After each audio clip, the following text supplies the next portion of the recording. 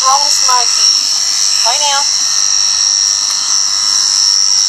Look at how much hair has come off her. Oh my goodness. And there's our other dog down there.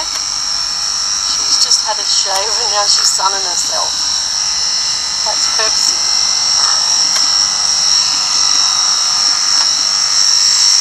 Nearly done, Smokey.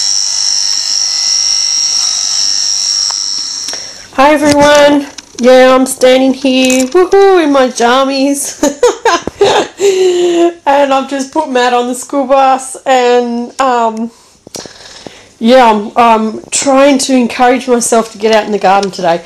But what I wanted to show you was our two dogs. They're still asleep. Pepsi, hey, wake up.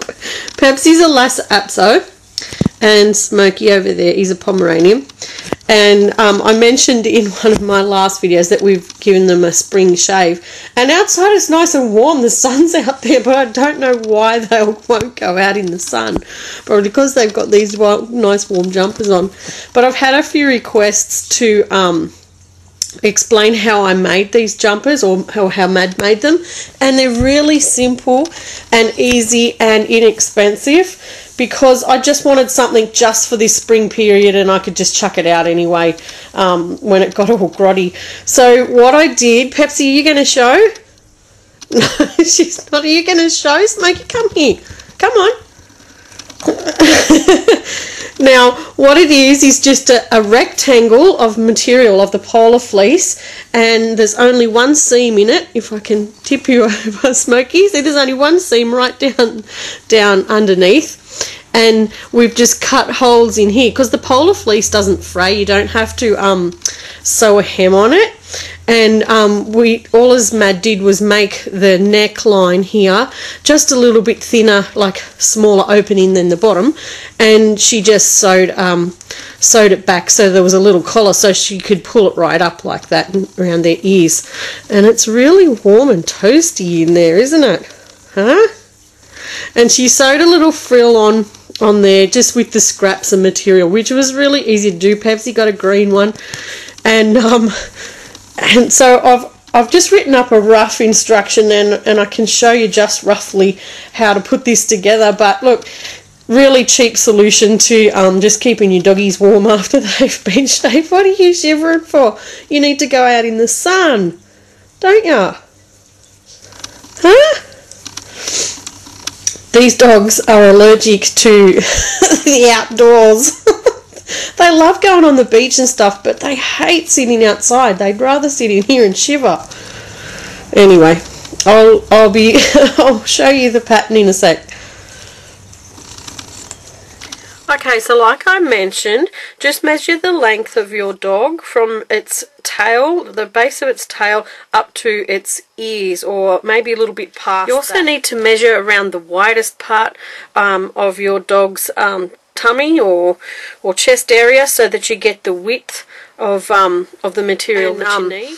And I've just pinned this into a rectangle, so you can see that it's in a tube shape. So I've just pinned that up. I'm not going to sew on no sewing machine or anything for you. I'm just going to basically show you how to put it together.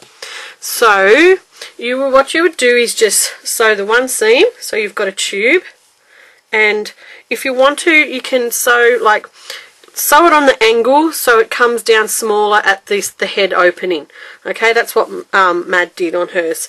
So once you've done that, just pretend that that's sewed, and that's the seam that's going down the belly of your doggy. She just folded this back and sewed that in the inside, so that there was a little collar on it, like that. And then on the base here, like if you want to just leave it like that, that's fine like that.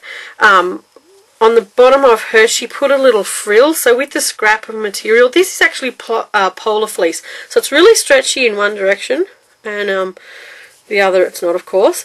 But it's the good thing about this is that it doesn't fray when you cut it, so you can do lots with this polar fleece stuff. And look, this only cost, the two jumpers would have only cost about $3.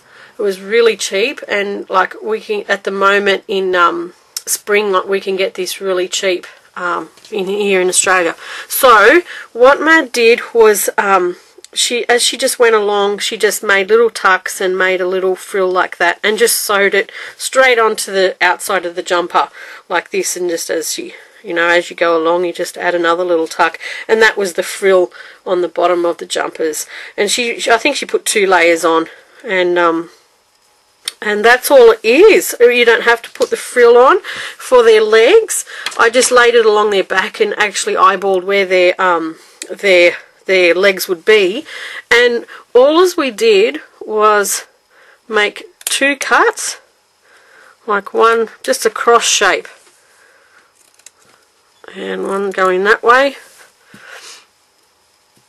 And that was their leg opening. Okay? So just make sure that that opening there is as wide as the top of their leg, so it doesn't rub on them or anything. But there's no hemming in that either, because this doesn't fray. So it's just the 2 cuts. So you do that either on either side, and your jumper's ready to go.